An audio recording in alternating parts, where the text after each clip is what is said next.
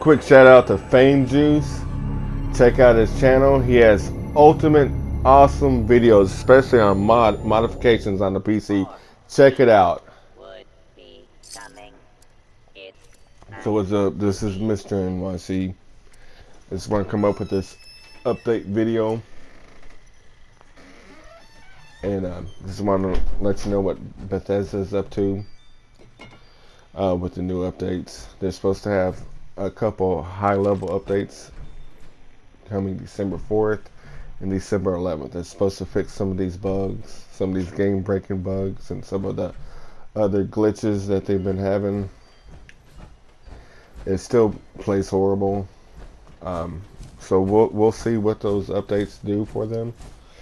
But it's just, you know, on top of that, they let the game go on sale 2 weeks after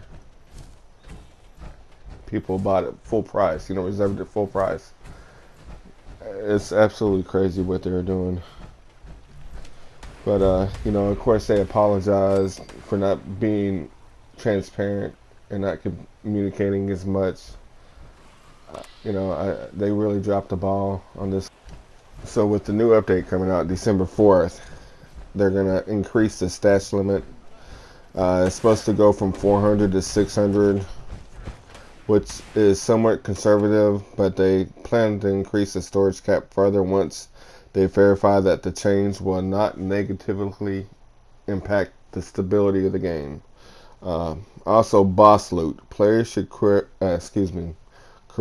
receive 2 to 3 items after taking down a boss, depending on the creature's difficulty and level.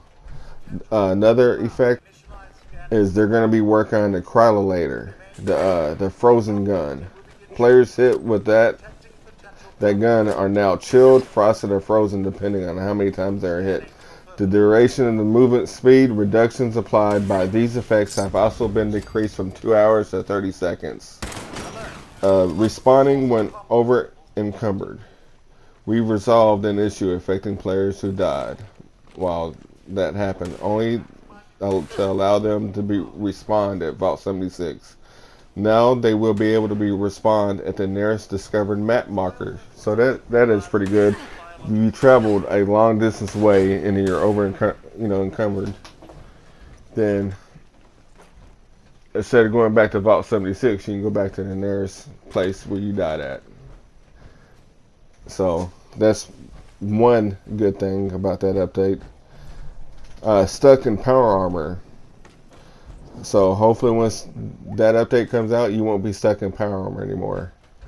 As for the December 11th update, they're supposed to have a variety of bug fixes as well as some new features.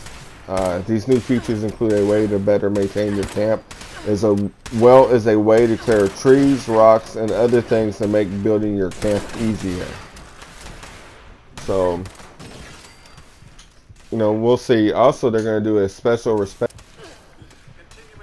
At your level 50, you'll be able to choose between a new perk card or moving a special point you have previously allocated.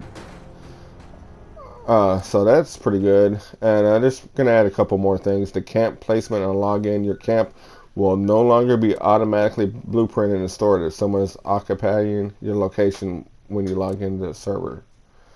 So you will receive a notification that your space is occupied. If you decide to find a new home for your camp on that server, it will be free to do so. However, if you don't attempt to place down your camp, you will be able to switch to a new server where that spot is vacant and your camp will be fully assembled and waiting for you.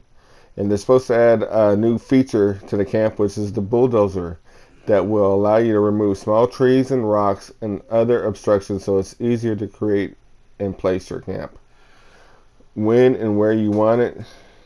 You can also bulldozer to clear these items from the surrounding area to make your camp feel more like home. So that's about all I found out. Hopefully I'll find out some more news. Enjoy this video, like and subscribe. You take care.